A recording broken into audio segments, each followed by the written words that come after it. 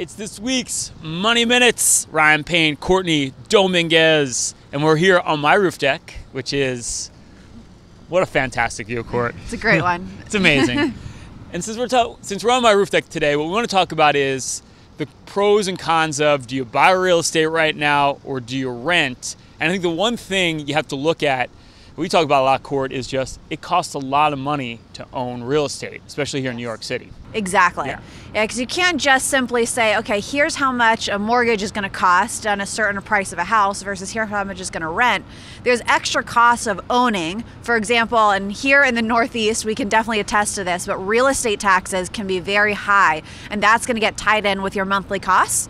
And your homeowner's fees, your condo's dues. If you're living in Manhattan especially, those can be pretty extravagant. And they don't go down over time. Condo fees continually go up over time. This is my experience.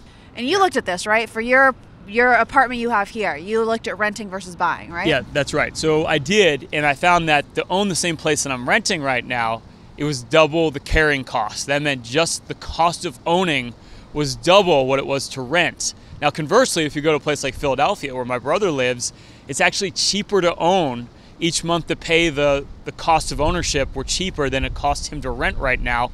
That's a sign that's probably a better buying opportunity than a place where it costs you double to own than it would to actually rent. Exactly. Yeah. I also hear the argument a lot of people say, but I'm throwing away my money every month by renting, so shouldn't I buy even if it's more expensive? Well, you're throwing the same money away, right? Because if you're in New York, for instance, you're paying your real estate taxes every year. Remember, the interest that you pay on your mortgage is front-loaded. So those first couple of years, you're mainly just paying it towards interest, not principal.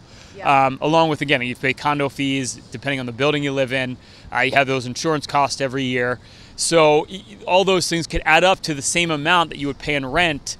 And at that point, you're pissing money away as well. I didn't say that on air.